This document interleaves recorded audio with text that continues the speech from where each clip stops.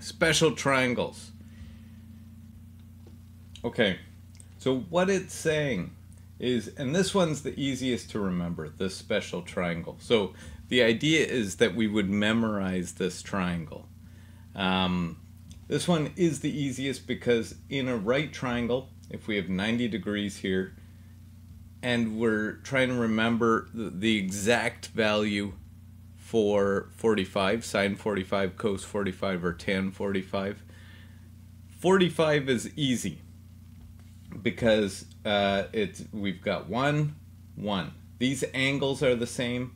The opposite sides have got to be the same, right? It's got to be an isosceles triangle. And then with our Pythagorean theorem, this has got to be root 2. So 1 squared is 1, 1 squared is 1, 1 plus 1 is 2, square root is root 2. So that's how this one was easy to remember. So if we wanted sine 45, we could pick either angle. Here's angle 45. Sine is opposite over hypotenuse. This is 1 over root 2. So instead of doing it on my calculator and getting a decimal, I can use this and I have an exact value if I need the exact value. If you don't need the exact value, you just do it on your calculator. Cos 45 is the same thing. Here's 45. The adjacent is 1. The hypotenuse is root 2. 1 over root 2. That's not a 7. By accident I touched the thing first. 1 over root 2. Tan is opposite over adjacent, so this is just 1. And all these you can check. For example, if I pull my calculator up, I guess the only one that we really could check would be tan 45. Tan 45, we should get 1, right? There we go, we got 1. We could do sine 45, and we get this weird 707. Let's check if that's the same thing. 1 divided by root 2 equals, there we go. So these are the same thing. That's all a special triangle is it's giving us the exact value instead of, because if we were doing a question and we needed to do sine 45, we would have to round that. We'd probably say 0.71. If we wanted the exact value and not lose any information, we could put 1 over root 2. Okay, that's all it is. There's same thing for these ones. 30 and 60. Ooh. So if we looked at, for example, 30 first, here is my angle. So the way to remember these two is I always remember that both of them start with a 1, right? 45, across from it is a 1, across from it is a 1, because it's the same angle, root 2. That one's easy. This one definitely has a 1 in it as well. 1, 2, 3. You just got to remember which one's bigger. So 1 is the smallest. You can check if you do root 3, it looks the biggest because it has a 3 in it, but it's actually smaller than 2. So you do root 3 on your calculator. You see that that's the second biggest. You put it with the 60. The 2 goes with the 90. So sine of this, the opposite side is 1. The hypotenuse is 2. We could check that on our calculator. Sine 30 should give us 0.5. That doesn't lose any information either. That's an exact value. Cos 30. Cos would be adjacent. So this one we would lose if we did a decimal. Root 3 over 2. That root 3 is going to lose some information because we'd have to round that. Tan 30. Same with this one. Opposite over adjacent. That root 3, we're going to lose some information. So whenever we get something with a 30 in it, if we can remember this special triangle, if we're out in the wild and we lost our calculator and we stumbled upon a question that has an angle of 30 or 60 or 45 and we needed to figure out the ratio of what that was, the ratio of the sides, we could just do it with a special triangle. We wouldn't need a calculator. We wouldn't be in that much trouble.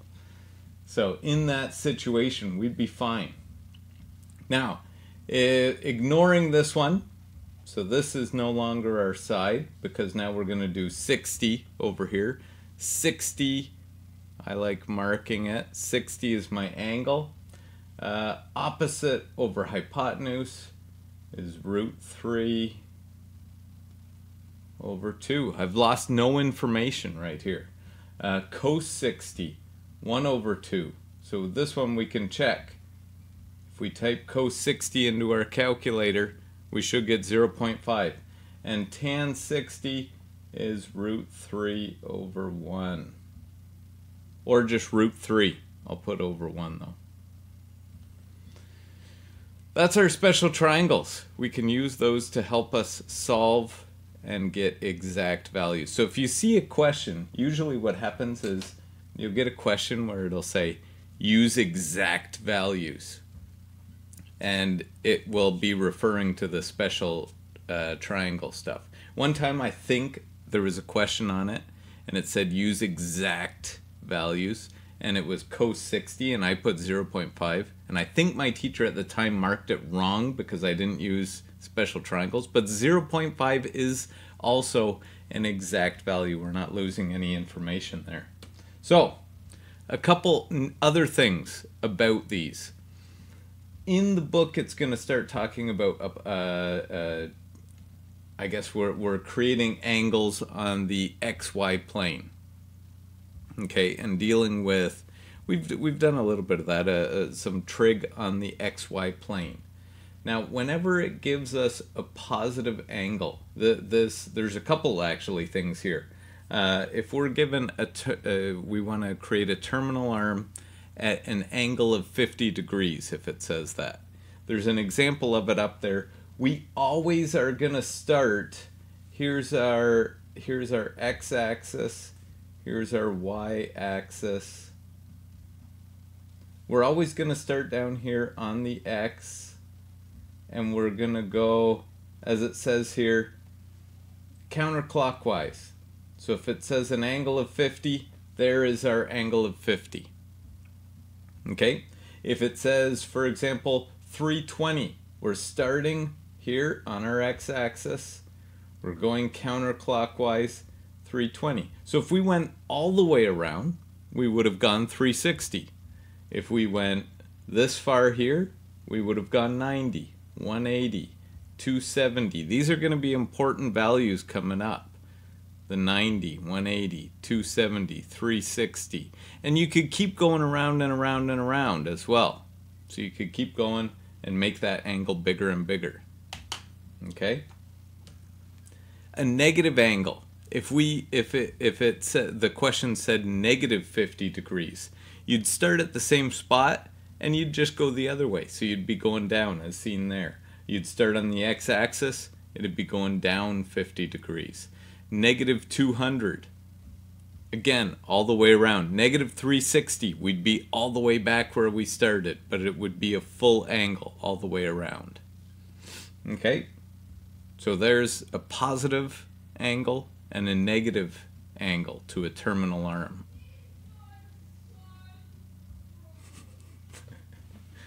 Okay, it sounds like some people are having fun upstairs. Okay. A principal angle and coterminal. So a principal angle is if we had, for example, where's my pen? Well, if I did, holy smokes, 545. Okay. So angle 545 is gonna, we're starting here, right? We're going around this way. There's 90. There's 180. There's 270 all the way around. Then we're at 360. So we've already gone around once, right? 90, 180, 270, 360. But this one's 545. So then we got to do 360 plus 90. So let's do 545. Oops, actually I'll do it on my calculator on here so you can see what I'm doing. I'm going to do 540. Oops, I got to turn it on first. 545 minus 360, because I've gone around once, is 185.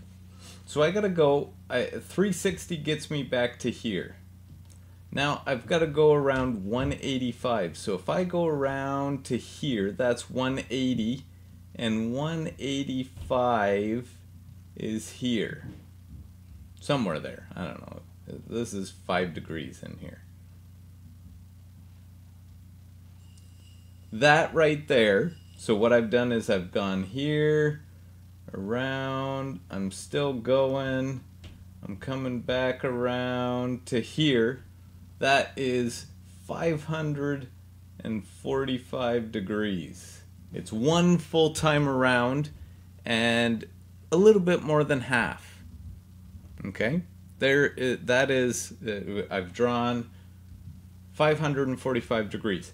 The principal angle between 0 and 360, once around is a circle, right? Once we start going around a second time, I drew it a little bit above on the picture there, but really it's just going over the same thing and it's going to end up at the same spot. So we're always interested in this area between 0 and 360. And maybe I'll scare you a little bit and, whoops, and show you also, we're interested in it also because you probably heard last year a little bit about period and looked at the sine and cosine, maybe just sine graphs, and they look like this between 0 and 360. And what's interesting about these is it repeats after 360. So we're mainly interested in that part. I'll get a little bit more into it in an upcoming question. But we're interested in where this angle would be between 0 and 360. So I've already actually calculated it up on the screen there. So between here and here is 185 degrees. Coterminal is another interesting one. That is two angles that share the same arm. So 545 degrees and 185 degrees would be coterminal. They share that same ray or line off that initial angle there. A ray, I think, for not thinking of a better term off the top of my head. So terminal arm. That's why they're coterminal. They're on that terminal arm. So 545 and 185. 185 would be the principal angle that is coterminal to that 545 degree angle. Let's see what else they got. There we go. This slide should have been the other ahead of the other one, so I wouldn't be struggling as much with those definitions. Coterminal angles are angles that share the same terminal arm. So in this one, it's got 415, which is going. Ooh, I went yellow for some reason. 415, which is going all the way around, is the same as 55. And you can also cheat. I like cheating when they do these questions. Is you just go the opposite way. That is coterminal, and it would share the same terminal arm. Also, it shows on there. So, for example, here, whoops, to start, it started here. It went around. It's still going around. And it said that is 415 degrees. Well, if I just started here and went to there, that's 55 degrees. Those two are coterminal. They share that same terminal arm. Well, it came up with another one. If I do a negative angle and go backwards, so do 360 minus that 55, 305 is also coterminal. That's what I like using when it asks me for coterminal stuff. It's a lot quicker and easier. Oh. Okay, related acute angles. So whenever we get a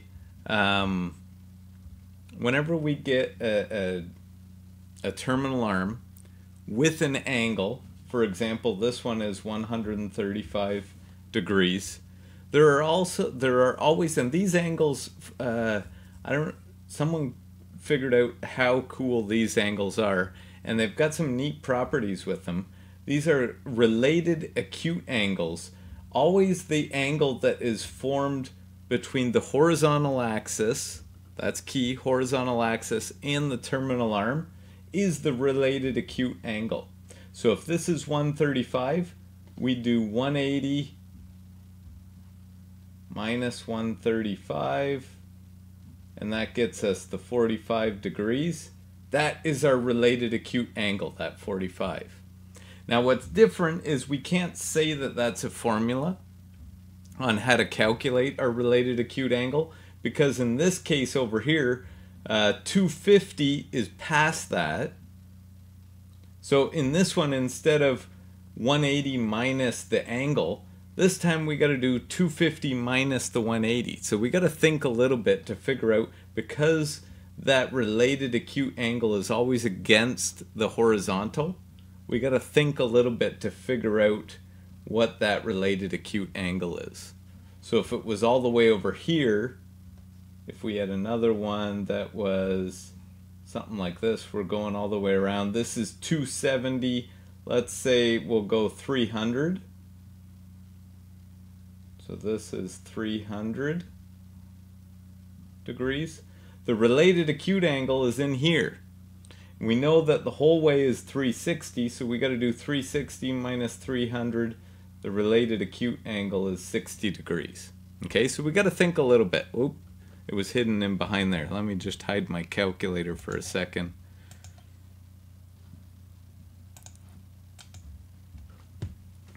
And show that depending upon what quadrant it's in, our angle, which maybe I should mention that too, it might have been a while since we've done that.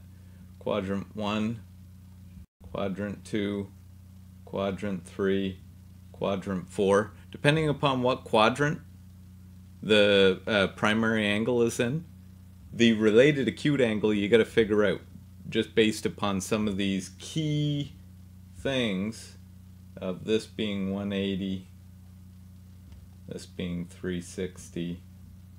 We know this is 90 and 270.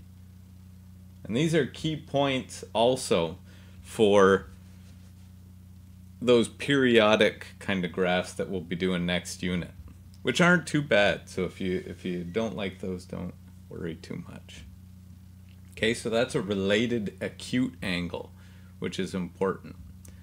Okay, we already did coterminal that share the same terminal arm. So let's do one here. Well, we may as well.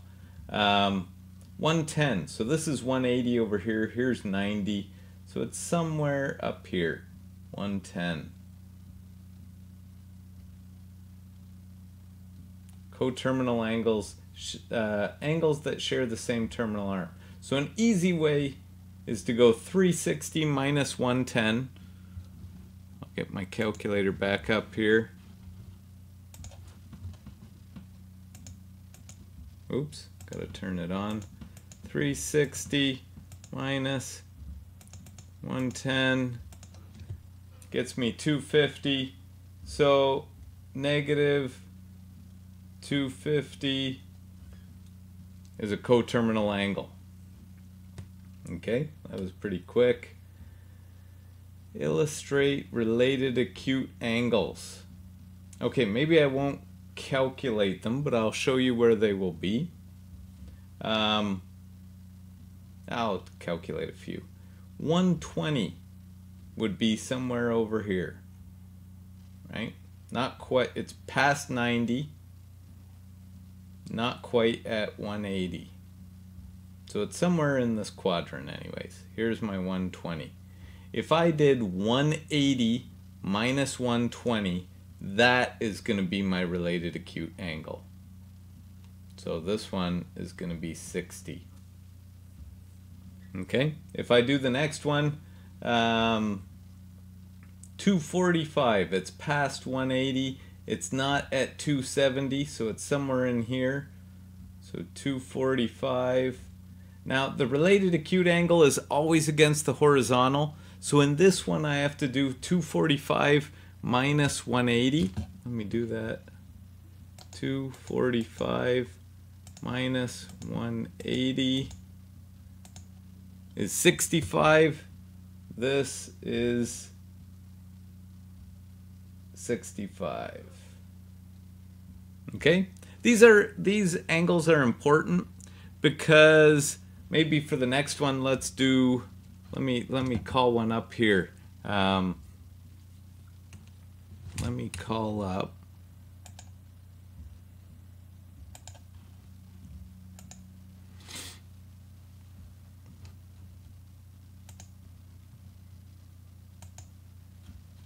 let's do, so I don't know if you can see what is on the screen there. I'll try and zoom in a little bit. If we look at these, so maybe down here on this one that we can still see, I'm going to draw 150.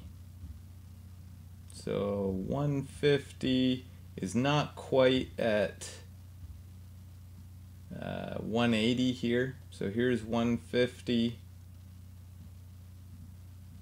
150 degrees. Now if we look at the related acute, so if we do 180 minus 150, we're going to get 30 degrees. And what's interesting about this, and we still got to learn another thing in order to get all of it, but if we look, 30 degrees is at 0.5. I don't know if I can get that even closer. So I've zoomed in kind of on that arc of the sine curve. 30 degrees is at 0.5. That's our related acute angle.